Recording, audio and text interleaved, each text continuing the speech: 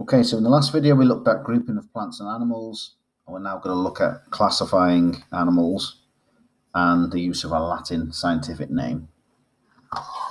So there's a particular procedure we look at when we're classifying organisms. We're putting them into groups, and we start with a big group at the top and we work our way down to the individual species at the bottom.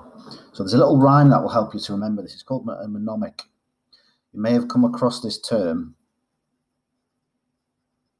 in English. It's where you create a rhyme to try to remember a difficult sequence of terms. So a common one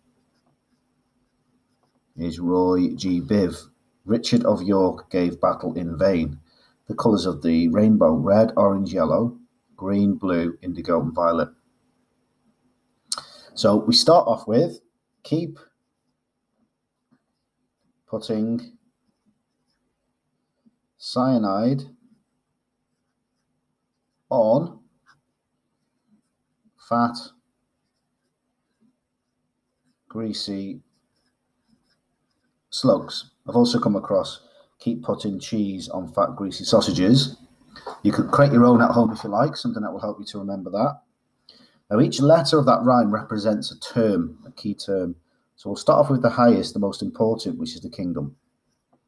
So this tends to be a massive group of organisms. For example, the animal kingdom or the plant kingdom. The next group is the phylum. Then we've got the class, the order, the family, the genus, and then eventually the individual species. So you'll see we're working our way down from a very big, important group into all these subcategories, eventually leading to the individual species itself. Now, all organisms have a scientific name. So rather than just a common name like tiger, bear, we've got the individual Latin name. And this avoids any confusion due to different languages. The Germans, the Spanish, the Swedish will all have their own translated term for the bear or the tiger. But by using a standardized system across the globe, it avoids confusion. Now, let's look at an example. So we're going to look at an example of the tiger.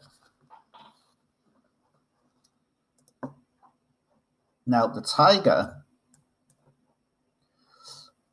belongs to the kingdom known as Animalia.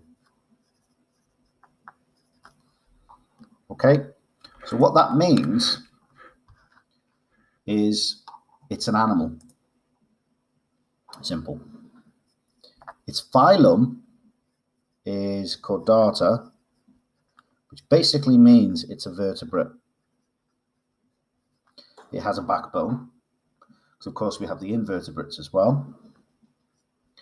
Its class is Mammalia, which basically means it's a mammal. It's covered in fur. It's got warm blood. Its order is Carnivora, and that means it's a carnivore. It eats meat. Its family is Felidae, which basically means the cats. So it's part of the cat family. So typical kind of cat features: whiskers. Its genus is Panthera, which means it's part of the big cats. Doesn't mean it's a panther, just means the big cats. So we're talking like the tigers, the lions, leopards. And then species is Tigris. So the Latin name for this tiger would actually be Panthera tigris. Now it's normally written in italics. I can't write in italics. But the first part of the name is always the genus, and the second part of the name is the species name. So the full Latin scientific name for the tiger is Panthera tigris. So you can see just why it's important to remember that. Keep putting cyanide on fat, greasy slugs.